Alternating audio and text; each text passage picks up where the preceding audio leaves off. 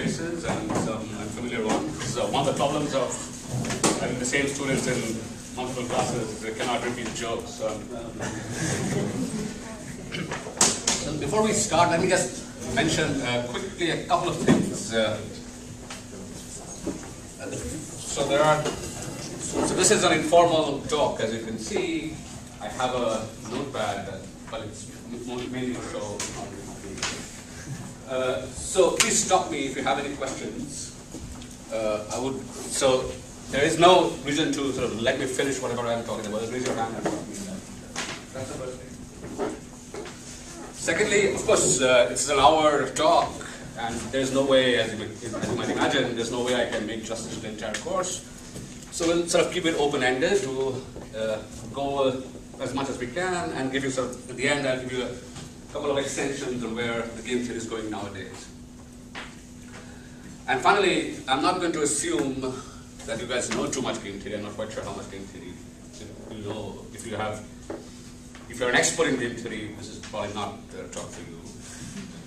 If you have no idea what game theory is, that's good enough. If you have seen Russell Crowe in A Beautiful Mind, that's about more than I would expect. Okay, so these are the three quick topics. So let me just give you a rough outline of what we're going to do. We'll talk about a bit about history of game theory. So, history of the subject.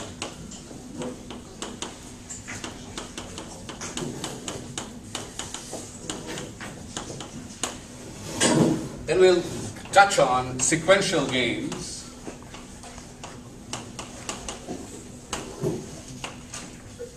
Of perfect information.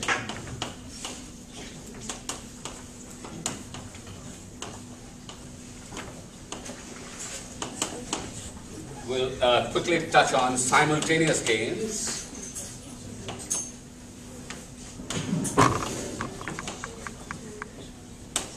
And then at the end, maybe we'll talk about a few extensions of the ideas.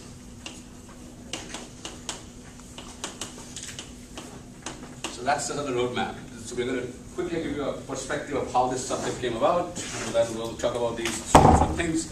Throughout, I'll try to give you applications, hopefully from economics, from politics, from other social sciences, from evolutionary biology, for example. Okay, so, I mean, again, I'm no historian by any means, but as far as I know, one of the first logical approaches to analyzing games was done in 1944 by these two guys. This famous book called Theory of Games and Economic Behavior.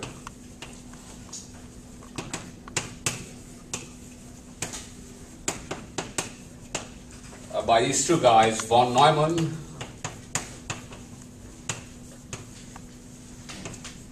and Morgenstern.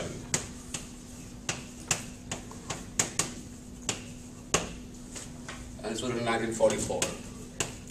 So one of the books that everybody talks about, it's very similar to the book A Brief History of Time, in the sense that everybody talks about it but nobody ever reads it, and this is one of those books. Yes?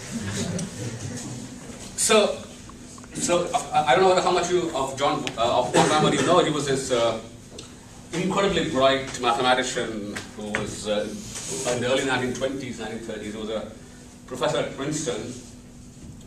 One of the most arrogant individuals apparently that ever lived.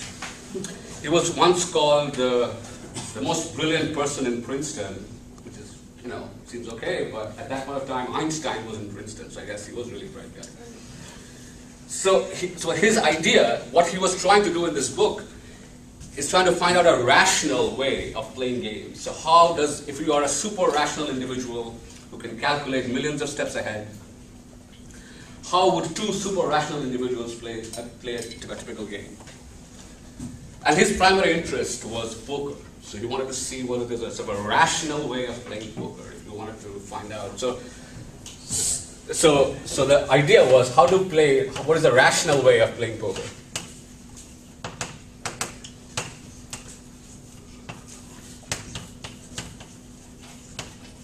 So right away, von Neumann, while he was trying to find out this theory, he ran into two big problems. So the first problem, of course, is that the game of poker is really complicated.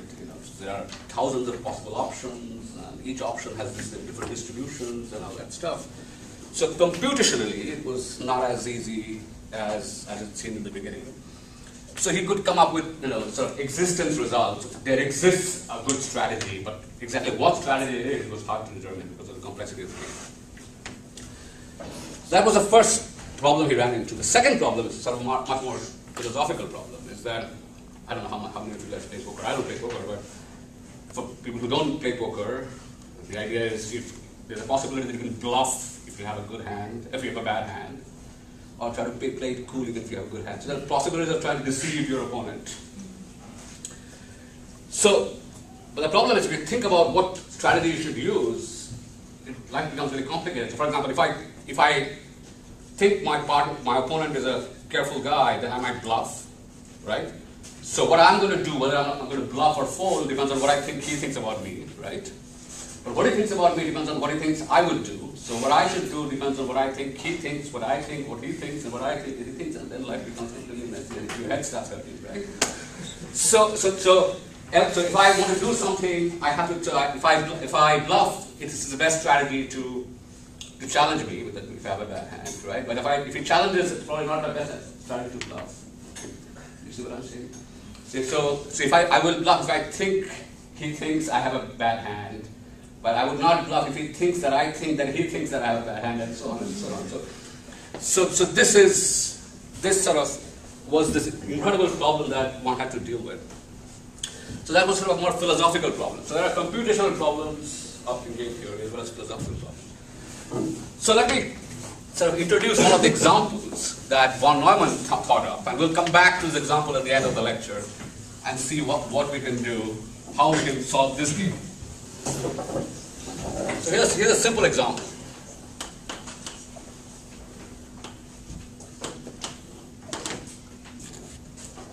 So this is not exactly a game of poker.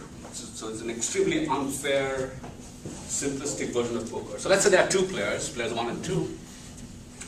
And player 1, and both of them look at their hands, and then they have two. Player 1 starts the game, and he has two strategies. He can either check, which means right away. So at first, let me just rephrase the rules. At the beginning, both players put down $1 on the table. Okay, that's the ante. So I put down $1, my opponent puts down $1. Okay. After we put down $1, then we look at our hands. So now I start, let's say, I have two options. Either I can check right away, which means that I look at my hand and I say, let's have a showdown. Whoever has a better hand wins that $1. Is that okay? So the game ends here if I check. So it's a showdown here, okay? So it's incredibly unfair to player 2, as you can see. Because player 2 has no option of doing anything. I can just stop the game right away and look at my hand. Is that okay? So this is not quite poker. Or I can bet. So I initially start off with an ante of $1, and if I bet, let's say I bet $1,000. So I've got two possible bets, either $1 or $1,000 in the second round. Is that okay? So I bet, now player 2 gets to move, and player 2 has two options, either to fold, that means he says, sorry, it's not worth my time, so he loses his $1. Is that okay? The ante that he put up. Or he can check, which means that he's going to put down $1,000, and then whoever has a better hand wins. Is that clear? So the game would end here. Are you guys all with me so far? Yes? So this is sort of a one-shot poker, which is a very, very simplified version of what we actually play, right? So the question is, if two rational players are playing this game, as in rational as in you are really smart, you can compute all the probabilities, you know what base rule is and all that stuff. So if two rational players are playing this game, then what would be the strategy? How should this game be played by two rational players? That's the question. Is that okay? So if you could answer this question, then you can extend the idea to more realistic games like actual poker and so on. So let's keep this game at the back of our minds, and we'll come back at the end and we'll try to solve this game. But this is the idea. So a lot of other games.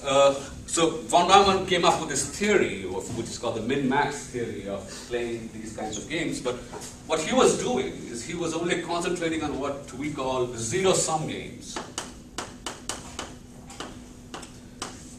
So most games that we actually think of in life, the games that are actually played on the field, etc., are what we call zero-sum games. In other words, if I am winning, suppose two of us are playing this game, if I am winning, automatically it means that you are losing. Right? If I score a goal, automatically your team is behind. Do you guys see what I'm saying? Yes. So that's what is called a zero-sum game, right? So we are exact opponents of one another, right? So my happiness is equal to your sadness. So if you think of the game of tic-tac-toe, for example, which is the most stupid game of all, that game is also a zero-sum game, right? Where if I win, if I have one of those things in one line, then I win, you lose. Yes. Poker is also a zero-sum game. So if I win, you lose, because that's actual money gets transferred, right? But then people realize that not all this idea of games can be extended to what is called non-zero-sum games, and that idea was by Schelling.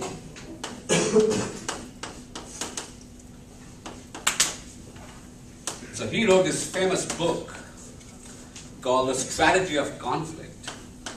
Excellent book to read.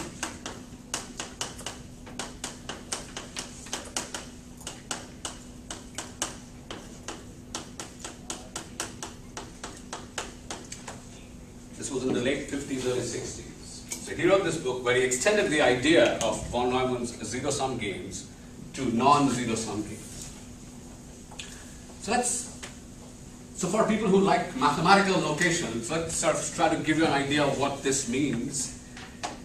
So the subject of economics, for example, or any other social sciences, we assume that we all have internally a happiness function, right? And we're trying to maximize that happiness function, whatever that is. So let's say we have two people, I and J, in a society. Economics assumes we are both trying to maximize. So I have a utility function ui, whatever that is. You have a utility function uj, whatever that is. And I'm trying to maximize my utility function by choosing the right action that I have in my control. Right? Is that okay? You are doing the same thing. But AI and AJs are the possible actions we can take. Yes? Subject to some constraints, of course.